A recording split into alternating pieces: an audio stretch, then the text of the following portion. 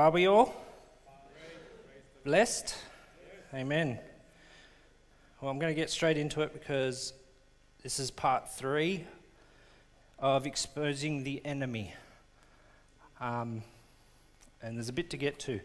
So forgive me if I'm quick, but there's only so much I can get out in 1 hour.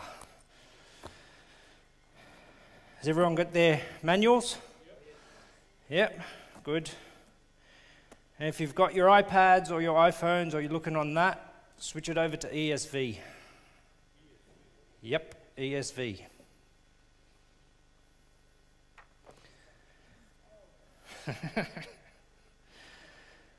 Okay, let's pray.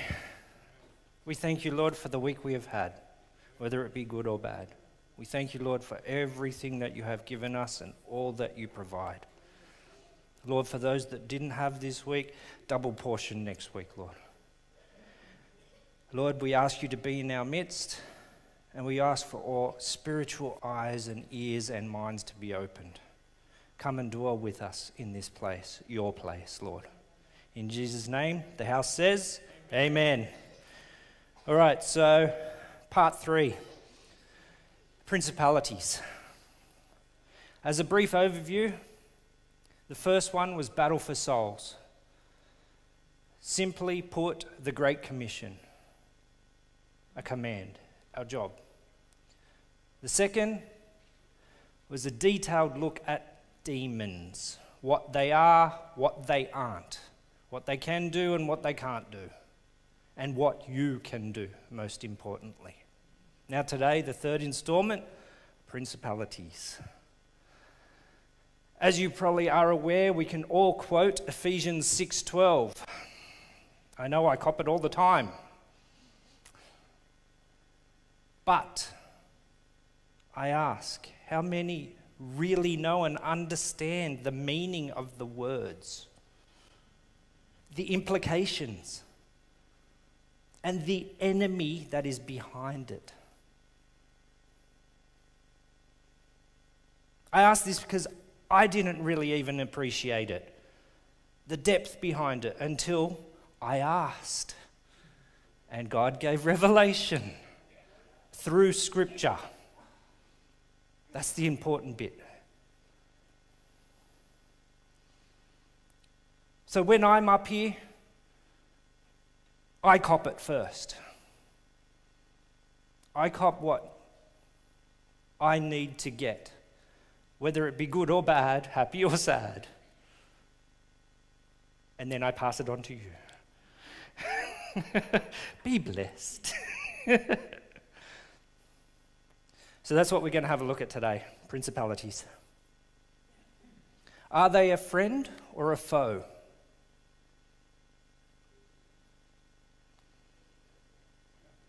Do they trouble or help cities, states, regions, and entire nations? Or both? To do this, we need to go back to the Old Testament. Don't worry about Ephesians 6. We need to look at what it actually is. We need to look and discover the roots and the why and the who of it all, to really understand our enemy. It's not good enough to read a word and go, I believe. If you don't understand, what are you going to do about it? Okay, so what or who, more importantly, are principalities ruling over cities, regions, nations, and ourselves? Let's look at the word. Definition of principality. 1, the state, office, or authority of a prince. 2, the position or responsibility of a principal.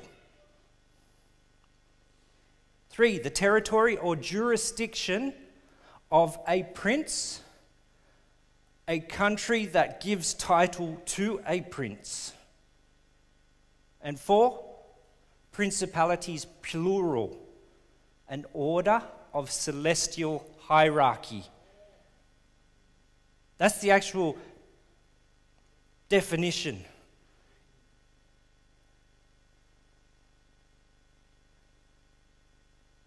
Now, if we look at that, the state, office, or authority of a prince. So it's a person or an entity, as we can see by the last one. So it's a who, not a what is a principality. It's a who. There's your first one. In saying that, we must also remember there are good and bad principalities. For that, we will go to the start. But before that, let's go to Daniel 10.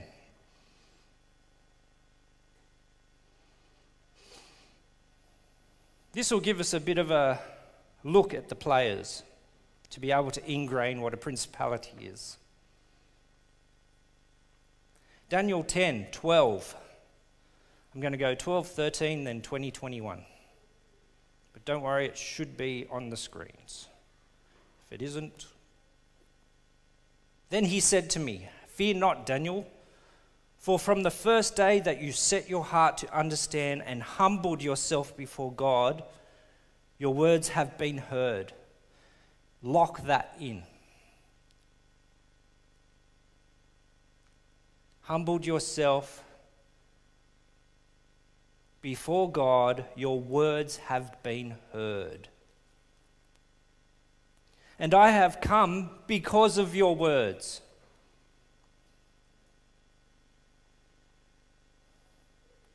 The prince of the kingdom of Persia withstood me 21 days.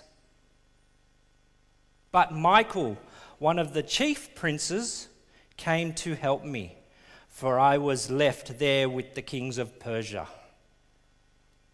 Now, some scholars debate these are people. They are not people. They are heavenly people. They are angels. They are celestial beings sent by God by a word.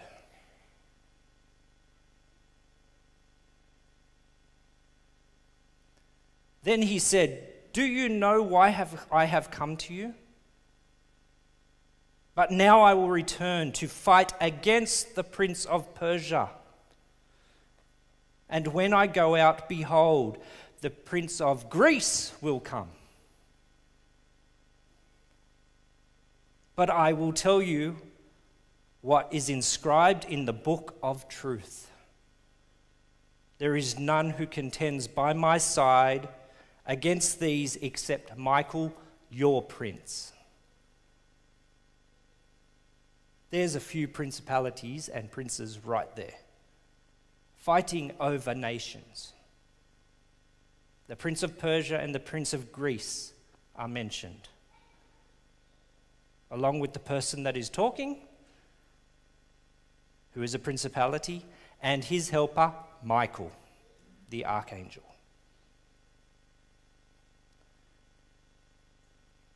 Daniel 12, 1-4.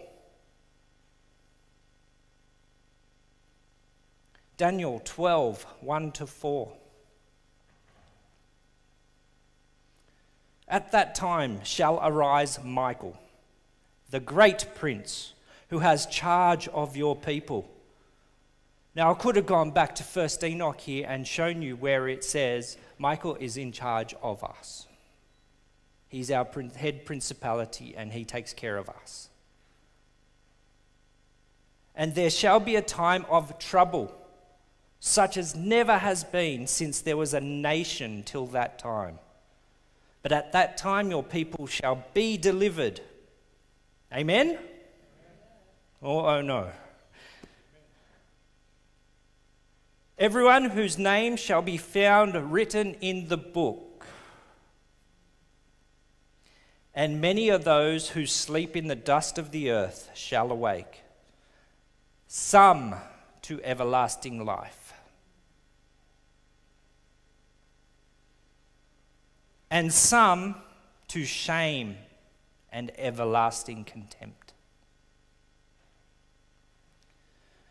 And those who are wise shall shine like the brightness of the sky above. And those who turn many to righteousness, Great Commission, like the stars forever and ever. But you, Daniel, shut up the words and seal the book until the time of the end. Many shall run to and fro, and knowledge shall increase. So this shows us a scriptural foundation for principalities. I've shown you 4 right there. Persia, Greece, Michael, and the one who was talking to Daniel, because he has come to help. So how and where did it go wrong? Where did it go pear-shaped?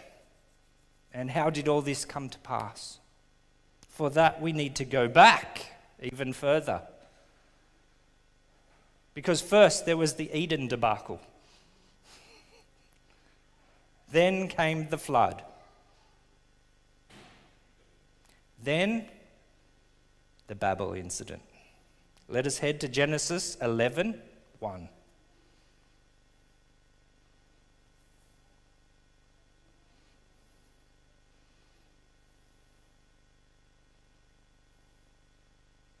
Genesis 11:1 says, "Now the whole earth had one language," lock that away, "and the same words.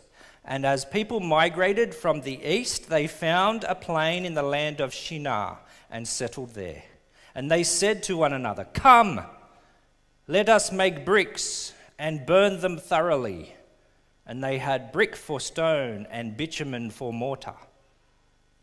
Then they said, 'Come, let us build ourselves a city and a tower with its top in the heavens.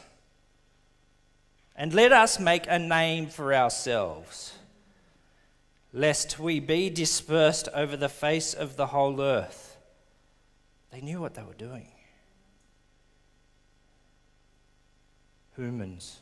"And the Lord came down to see the city and the tower which the children of man had built. And the Lord said, 'Behold, they are one people, and they have all one language. And this is only the beginning of what they will do.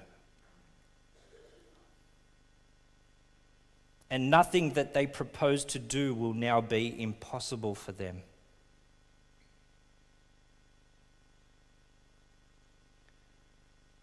"Come, let us go down and there confuse their language, so that they may not understand one another's speech." So the Lord dispersed them from there over the face of all the earth, and they left off building the city. Therefore its name was called Babel, or Babel. You ever thought, what? You're a babbler. In Aussie, that's dribbler.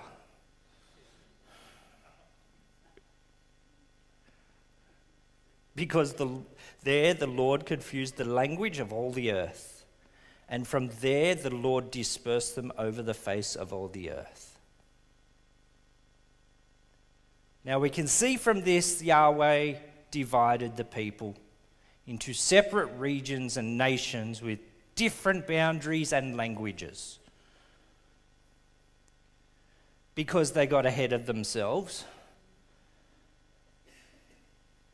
And he saw what they were doing. This is scripture.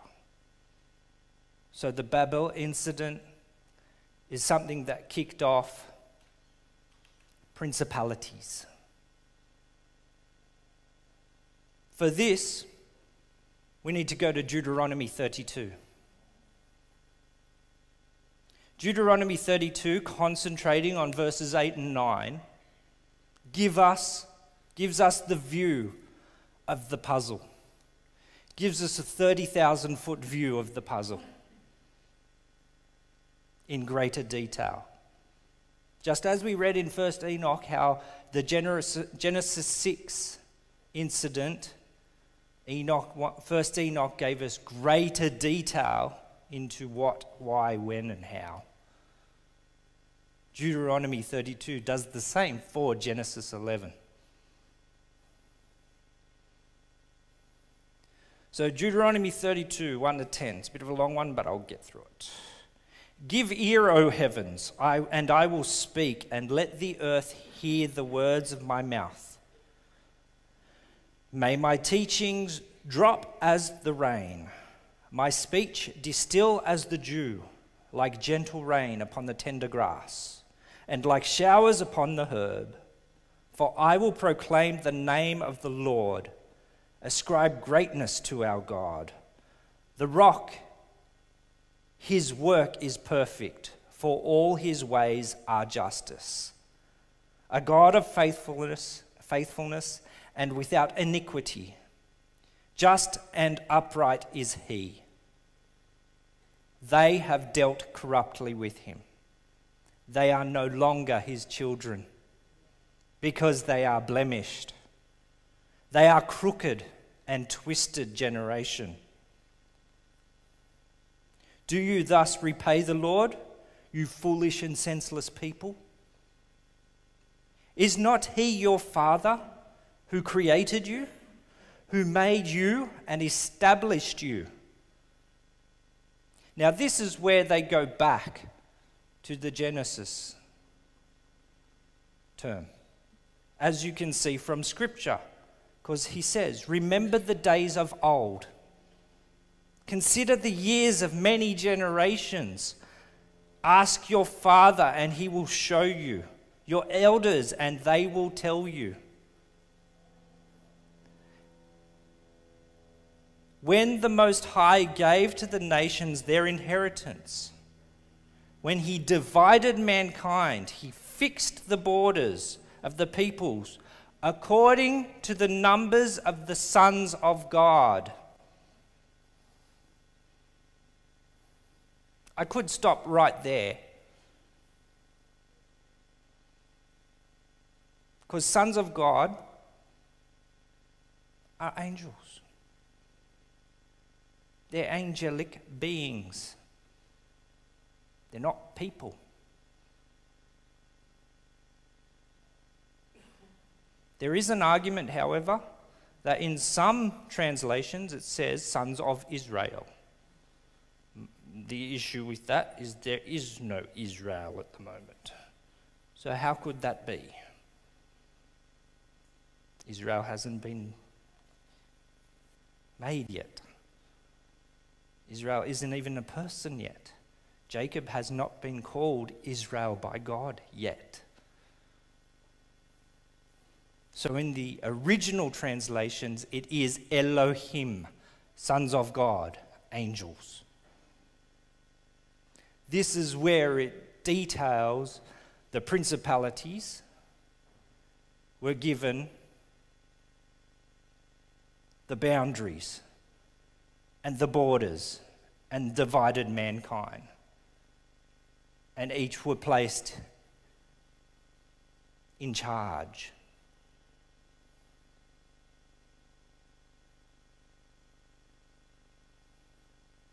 Deuteronomy 32:16, move ahead a bit, gives you another reason as to why. They stirred him to jealousy with strange gods, with abominations. They provoked him to anger. They sacrificed to demons that were no gods, to gods they had never known, to new gods that had come recently, whom your fathers had never dreaded.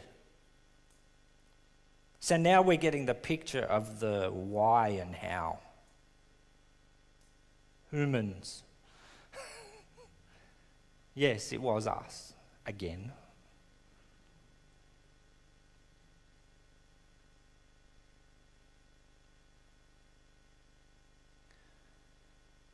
So who are they? If you haven't connected the dots yet, principalities are essentially Elohim, angelic beings, sons of God, angels.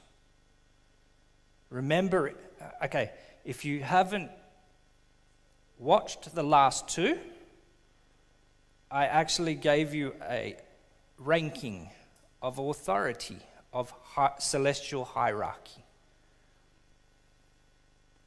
They're job descriptions, in essence. So a principality is a job description. Your job is to be principal of the USA. Your job is to be principal of Argentina. Your job is to be principal of Goulburn. Your job, and so on and so forth.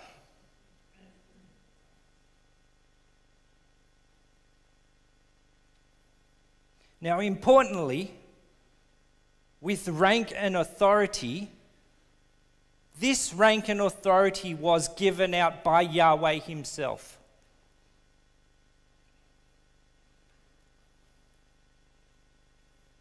Good or bad, happy or sad.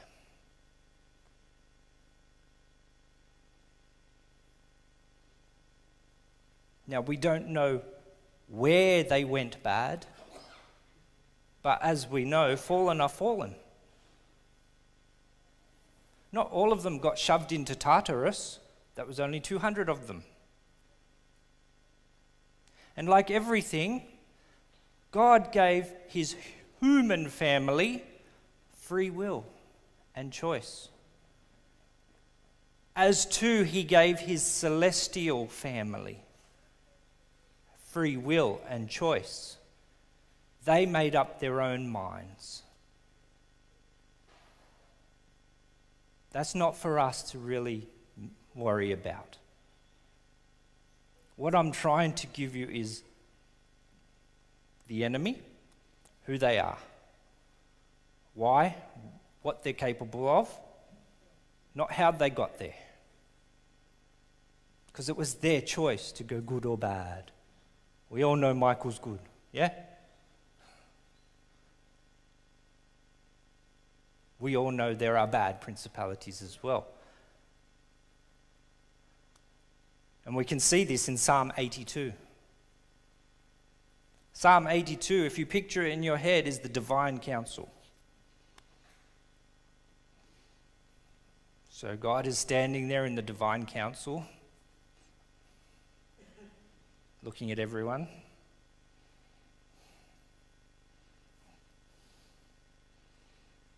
Psalm 82:1. God has taken his place in the divine council. In the midst of the gods, he holds judgment. Remember, in Hebrews, the word gods is Elohim. Elohim can be singular for God and plural for angels. Okay? So when you see gods, don't get all freaked out and go, oh, it's going Greek. No, it's not. So he's in the midst of the gods, and he holds judgment. How long will you judge unjustly and show partiality to the wicked? Selah. Give justice to the weak and the fatherless. Maintain the right of the afflicted and the destitute. Rescue the weak and the needy. Deliver them from the hand of the wicked.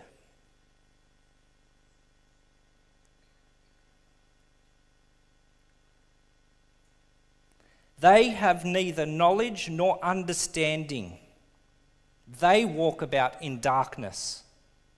All the foundations of the earth are shaken. I said, you are gods, sons of the Most High. All of you, nevertheless, like men, you shall die. That's a judgment. Straight up. To the angels. He's calling out the bad principalities here, saying, why did you not look after them? Why? Because they chose to do bad. They chose. I have all this power now, this rank and authority. I'll do what I think is right. Like men you shall die, and fall like any prince. Arise, O God, judge the earth, for you shall inherit all the nations.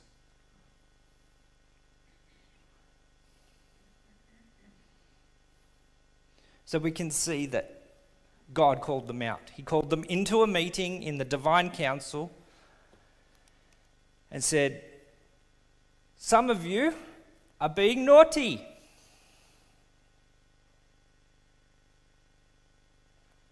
So instead of you being eternal beings, you shall now die like men. Hammer came down.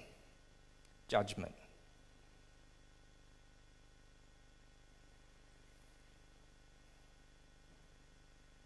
So where are they going? Isaiah 24:21. Isaiah 24:21 says, on that day the Lord will punish the hosts of heaven, in heaven, and the kings of the earth, on the earth. They will be gathered together as prisoners in a pit. Sound like First Enoch much?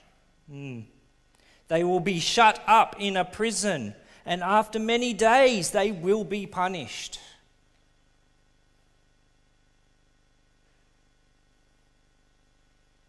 Now the hosts of heaven aren't us. Isaiah 34:1. Isaiah 34:1 says, draw near, O nations, to hear and give attention, O peoples.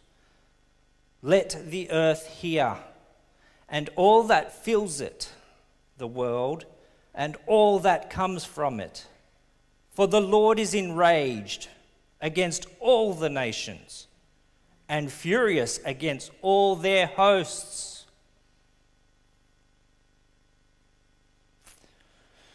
He has devoted them to destruction, has given them over for slaughter. Their slain mountains shall roll up like a scroll, all their fig tree. But not yet.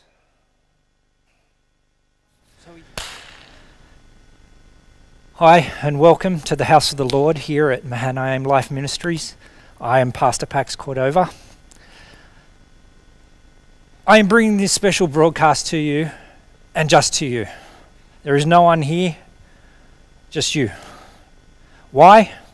Well, in my last sermon, part 3 of Exposing the Enemy, Principalities, from the 27th minute, some funny stuff happened. You can go back, I'm leaving it on there, so you can actually go back and have a look at the first part.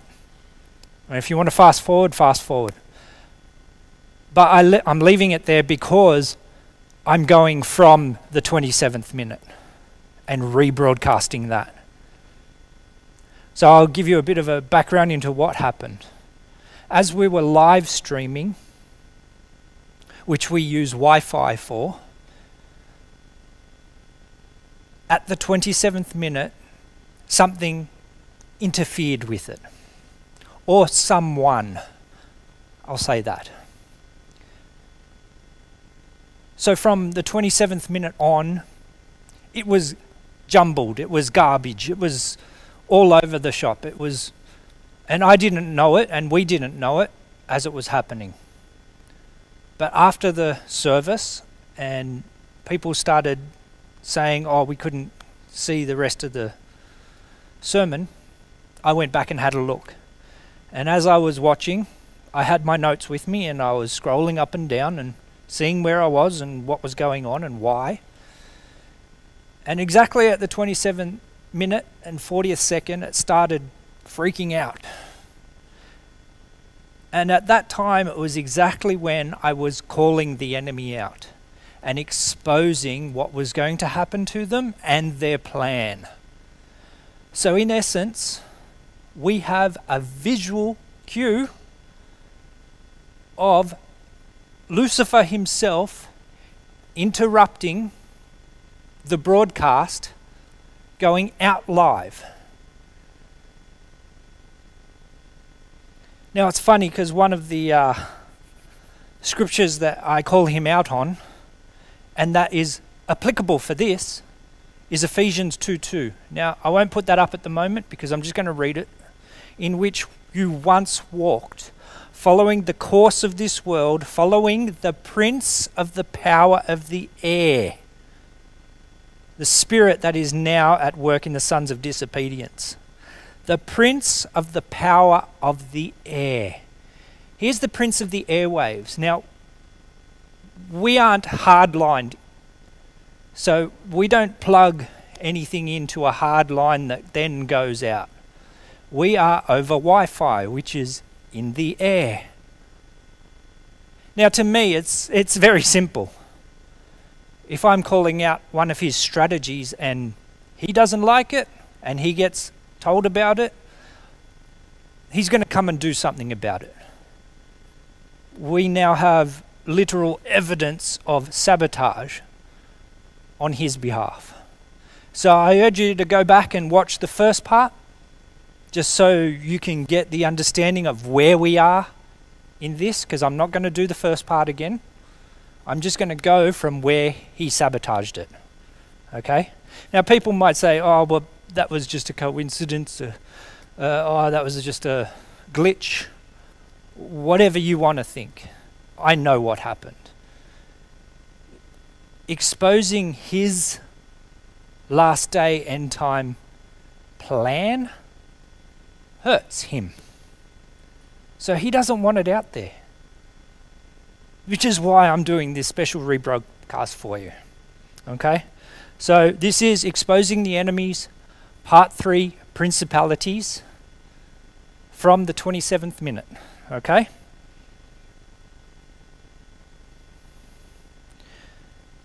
Now in the first part I talked about who they were, how they came into being, and why they came into being.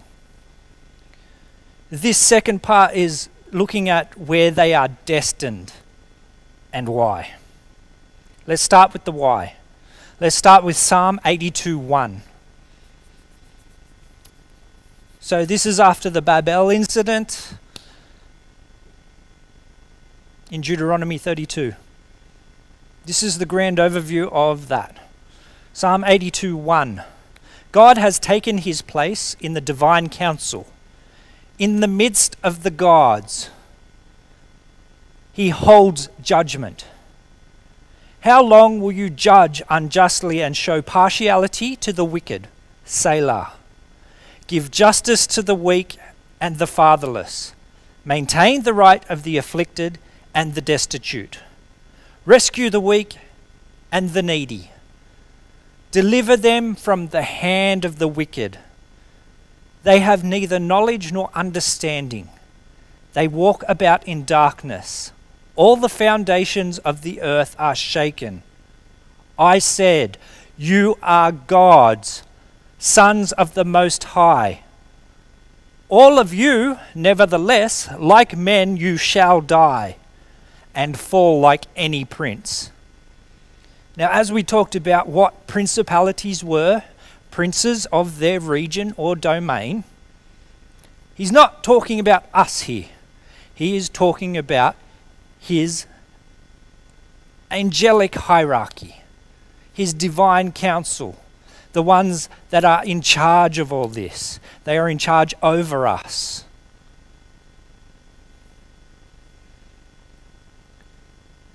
You can see this by when he says, you are gods, Elohim. Elohim is plural in this case. God is also Elohim, but that's singular. Okay, there's a nuances there. You're sons of the Most High. And this is where he judges them, with a finality judge. There's no repentance from this. There is no getting away from it, or maybe he'll change his mind. This is the judgment for them. And the judgment is, you shall die and fall like any prince. Like men you shall die.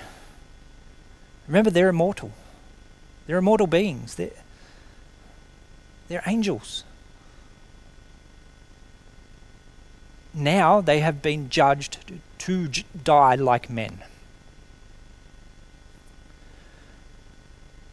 O God, judge the earth, for you shall inherit all the nations. In Isaiah 24:21, this is also being read from the ESV, okay? So if it's a bit different from yours, switch it over to the ESV. Isaiah 24:21. On that day, the Lord will punish the host of heaven in heaven and the kings of the earth. Let me read that again. On that day, the Lord will punish the host of heaven in heaven and the kings of the earth on the earth. They will be gathered together as prisoners in a pit. They will be shut up in a prison, and after many days they will be punished. They know where they're going. They know their finality. There's no getting away from this.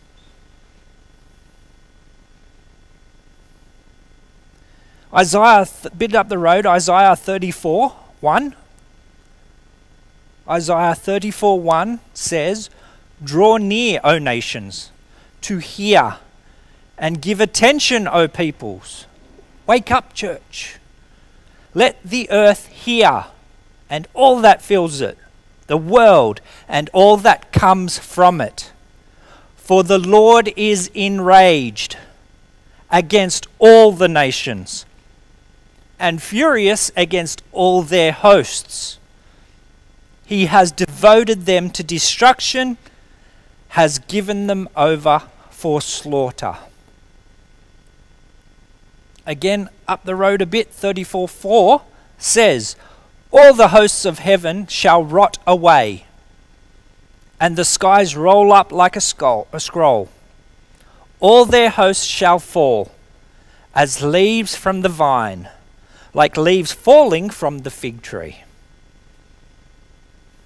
Now this is where the original version at 27:40 or so, Lucifer starts playing with the tape. That's why I've got it from here, because now it jumps ahead, it jumps back, it jumps here, it jumps there. It jumbles it up so you cannot understand the rest of this.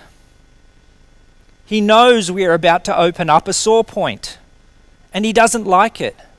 So he has to do something about it. But I'm going to tell him it's not going to work, because now I'm hardlined. I'm hardlined in. You can't take this one away. So if you notice from now on, I'm letting him know we know his plan. We know where they are destined, and we know they're not going to win. 2 Peter 2:4. 2 Peter 2:4 says, for if God did not spare the angels who sinned, but cast them down to hell and delivered them into chains of darkness to be reserved for judgment. Ephesians 2:2, which we already talked about, which is why this is happening, in which you once walked according to the course of this world, according to the prince of the power of the air, the spirit who now works in the sons of disobedience.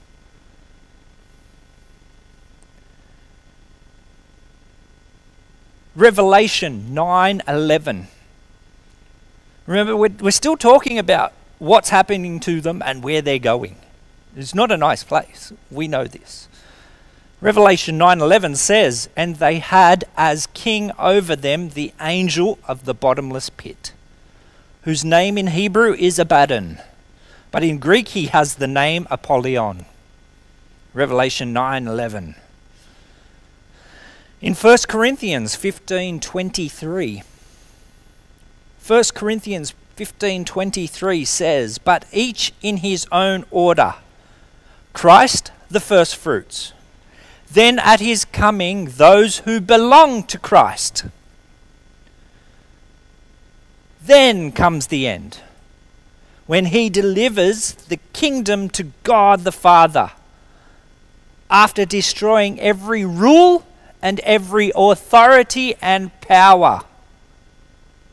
For he must reign until he has put all his enemies under his feet. The last enemy to be destroyed is death. For God has put all things in subjection under his feet."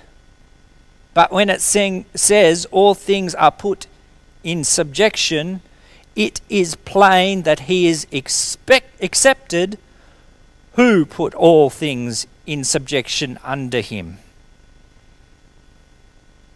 So now we from the first part we know who they are. We know their job. And we also know their authority, because God gives them the authority, as we read. We also now know their final destination.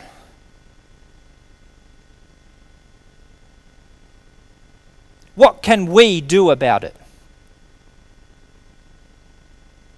This is where I had to repent and find out that I didn't have the authority to deal with principalities. Okay? Jesus gave us the authority to do as he did in many scriptures. To heal the sick, raise the dead, cast out demons in his name, and to preach the gospel to the whole world. Scripture emphasizes Luke 10:19. "Behold, I give you the authority to trample on serpents and scorpions, and over all the power of the enemy, and nothing shall by any means hurt you." In saying that, I shall also say this. Nowhere in Scripture does it say we have the rank or authority or place over principalities. As we read in Scripture, we have authority over certain things. This is not one of them. It tells us in Scripture that we are a bit lower than the angels. It's not until we get to go to heaven that we get to judge the angels. There is a scripture for that as well, but let's just stay here for a second, finding out the scripture about being a bit lower than the angels. Psalm 8:5. Psalm 8:5 says, "Yet you have made him a little lower than the heavenly beings, and crowned him with glory and honor. You have given him dominion over the works of your hands. You have put all things under his feet, all sheep and oxen, and also the beasts of the field, the birds of the heavens, and the fish of the sea, whatever passes along the paths of the seas." Again, in Hebrews 2:5, Hebrews 2:5 says, "For it was not to angels that God subjected the world to come, of which we are speaking. It has been testified somewhere, 'What is man, that you are mindful of him? Or the Son of Man, that you care for him? You made him a little lower, a little while lower than the angels. You have crowned him with glory and honor, putting everything in subjection under his feet.' Now, in putting everything in subjection to him, he left nothing outside his control." So through the cross is the same scripture saying little lower than the angels. So you can see we don't have authority over principalities. We have total authority over demons. We have total authority over the creepy crawly things. But we don't have authority or rank of principalities. So now that we have scriptural understanding of the role and scope of principalities, which is in the first one, so go back and have a look at the first one. And for their judgment that has already been set, which we read in Psalm 82, and that we don't have the rank and authority to deal with them, here's our reality check. The real question becomes, what are the evil principalities? Remember, there's good principalities and evil principalities. What are they really afraid of? Here comes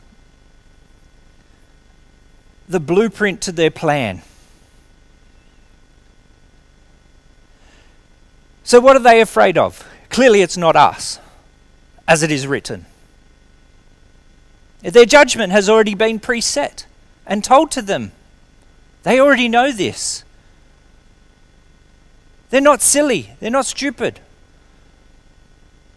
So who, or more aptly, what is it that they are afraid of? Losing their subjects. Losing their enslaved masses. Many are enslaved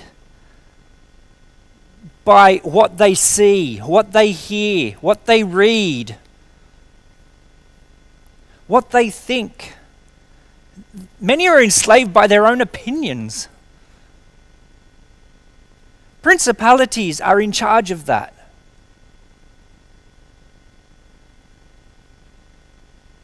They are afraid of losing us.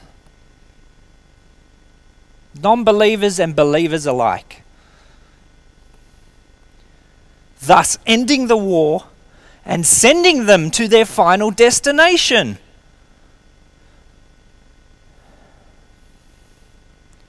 We know they win a battle or two. But they also know they already lose the war. We have, in Revelations, we have the end of the book. We know what happens at the end of the movie.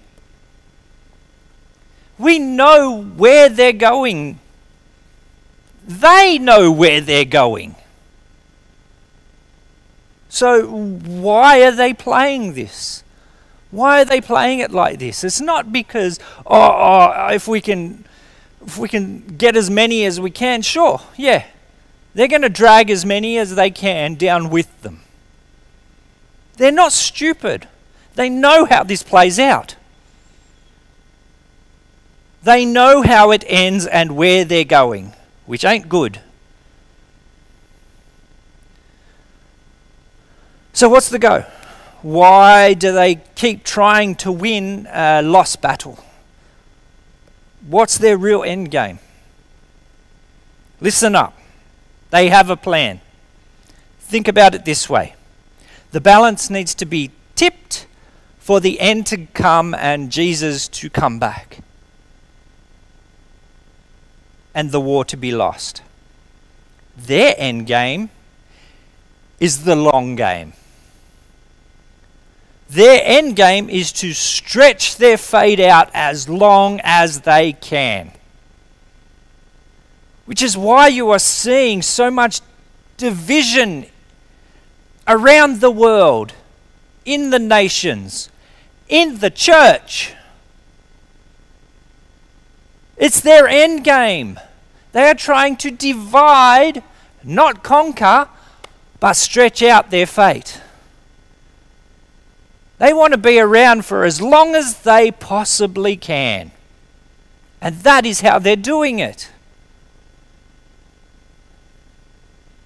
They're deceiving, they're delaying, and they're keeping the balance equal or tipped into their favor. And they're trying to take as many of us down as they possibly can. All this has to come to pass, as we read in Scripture, before Jesus can return.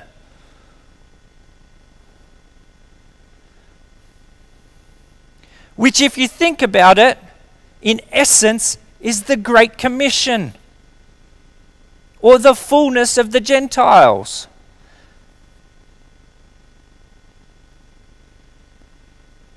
Look at China, Iran, Iraq, Pakistan, Africa.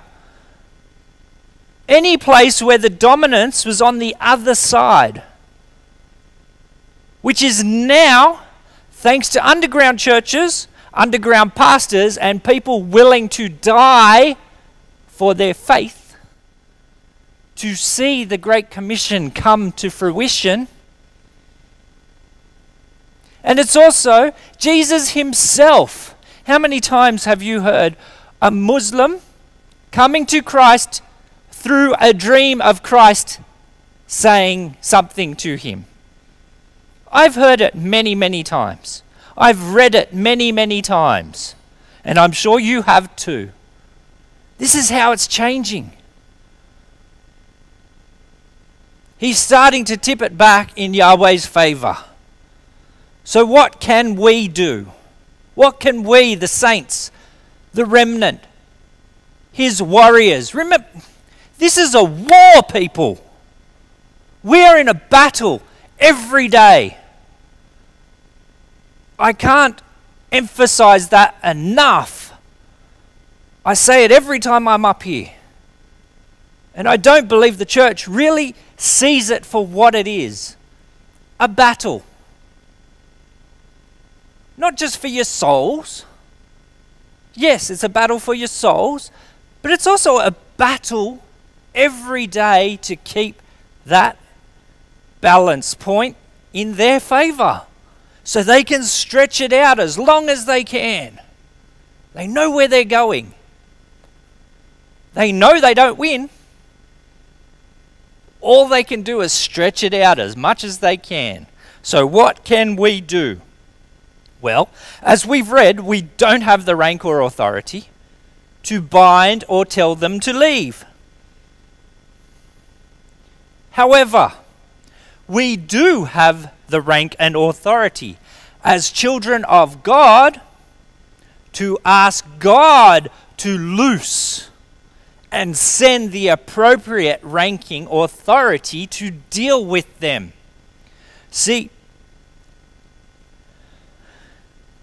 we read it in Daniel.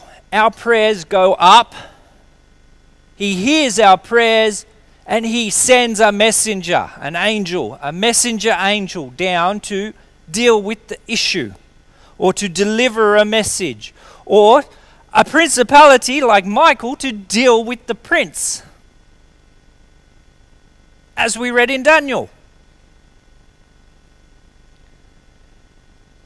We have to unite in prayer, corporately and individually,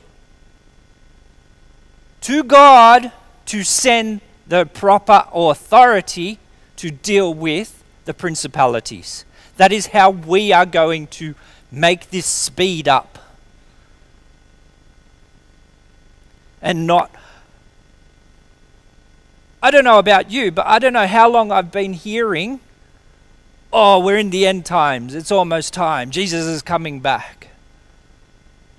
I've been hearing that for decades. Near on 3 decades I've been hearing that.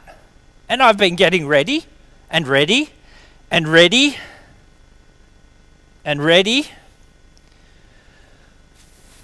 and ready, and ready, and ready. But now we have a game plan. Now we have a way to end all this.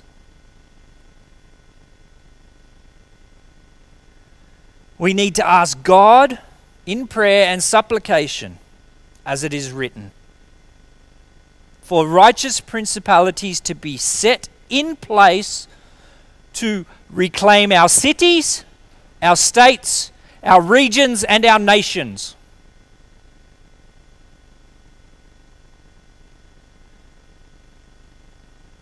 and complete the command of Jesus, of the Great Commission. Tipping the scales back into our favour and ending this. Bringing us back almost full circle to the first part of this installment, which was called The Battle for Souls, which was all about the Great Commission.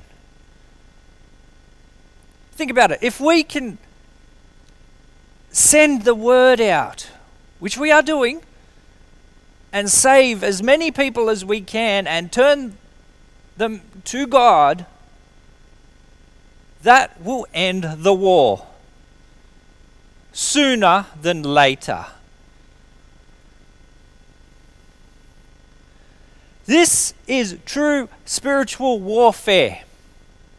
This is the battle. This is the 30,000-foot view of what's going on. We do this by the knowledge of His Word. We do this by belief and righteousness and faith through Christ and His Word. They are our victory.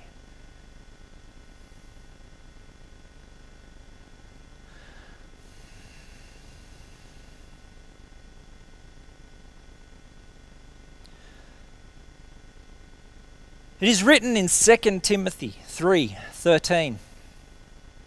2 Timothy 3:13. It says, "But evil men and impostors will grow worse and worse, deceiving and being deceived. But you must continue in all things which you have learned and been assured of." Why assured of? Why? Because you don't believe anymore? Knowing from whom you have learned them, and that from childhood you have known the Holy Scriptures, which are able to make you wise for salvation through faith, which is in Christ Jesus. All Scripture is given by inspiration of God and is profitable for doctrine, for reproof, for correction, for instruction in righteousness, that the man of God be complete, thoroughly equipped for every good work. Now, how should we be walking to achieve this? 1 Corinthians 10:20. 1 Corinthians 10:20 says, "Rather, that the things which the Gentiles sacrifice, they sacrifice to demons and not to God. And I do not want you to have fellowship with demons. You cannot drink the cup of the Lord and the cup of demons. You cannot partake of the Lord's table and the table of demons." We need to get off the fence, church. We need to get off the fence, saints.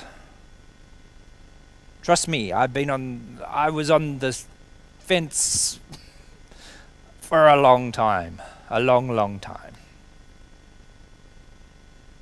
So we now know their end game. Stretch it out. Stretch their future out for as long as they can, and take as many of us with them. When we recognize this and humble ourselves and cleanse our houses,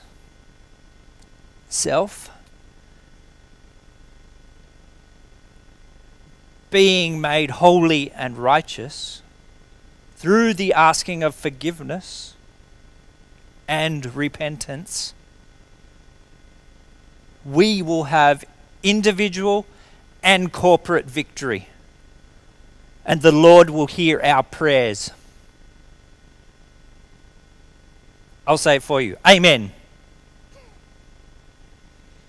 As it is written in Revelations 8:2. Revelations 8:2 says, "Then I saw the 7 angels who stand before God, and 7 trumpets were given to them. And another angel came and stood at the altar with a golden censer. He was given much incense to offer with the prayers of all the saints on the golden altar before the throne." I'll say that again.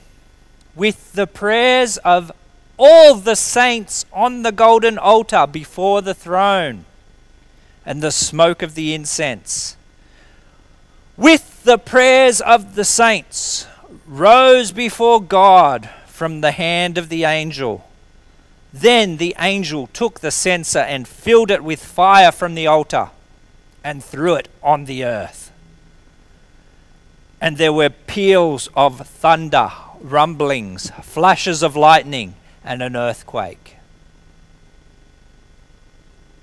Now the 7 angels who had the 7 trumpets prepared to blow them. The first angel blew his trumpet, and there followed hail and fire, mixed with blood, and these were thrown upon the earth, and 1/3 of the earth was burned up, and 1/3 of the trees were burned up, and all the green grass was burned up. The second angel blew his trumpet, and something like a great mountain, burning with fire, was thrown into the sea, and 1/3 of the sea became blood.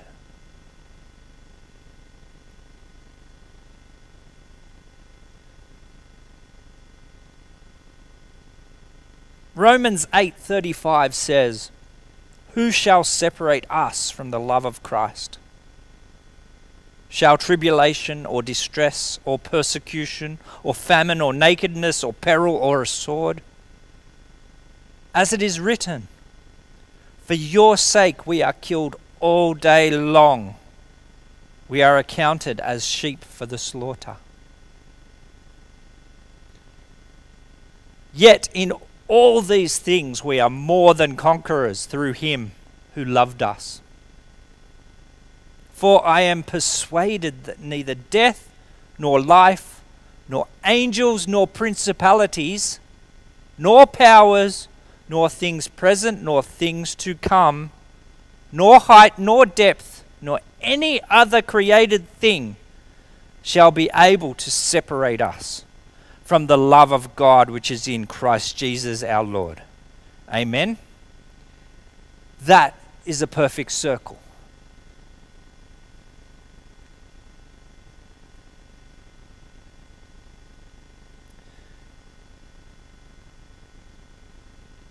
I want to give glory to God for letting this happen and letting us see how he sabotages Satan here, Lucifer, the big S, not the little s. How he sabotages what goes out. How he makes what is good and profitable into what could be scrambled up to be vile. We have proof, visual and audible proof of this happening. I personally have never seen it before. I know stuff has gone down before and has gotten... I've done conferences where we've lost stuff, but we've always had a backup. So we could always do something about it. This one he knew we didn't have a backup, which is why I'm back doing this one. Because it needed to get out. We need to know his end game. We need to know the principalities' end games. So we can be on the front foot. We already know how this ends. And now we know a bit more of what they are trying to do. So I implore you, church, I implore you, saints, now is the time to get down on our knees and ask for forgiveness in humility, and ask for the proper principles to come down and reign in our cities, reign in our countries, reign in our nations. What's happening all around the world that we can see is not by chance. It's not a fluke. It's not a circumstance. It's happening because it is written. We are at war. This is a battle. This is a battlefield. When are we going to wake up and realize it? When are we going to do something about it?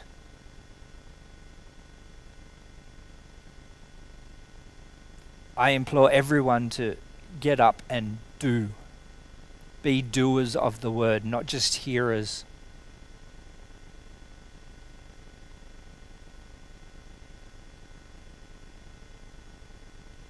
I thank you for listening. And be blessed. Know where you are going. Know who you are in Christ. And know the enemy.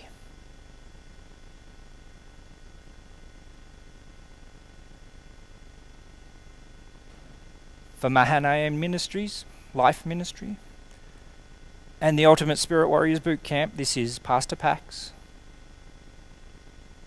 Blessings to you all. Pax out.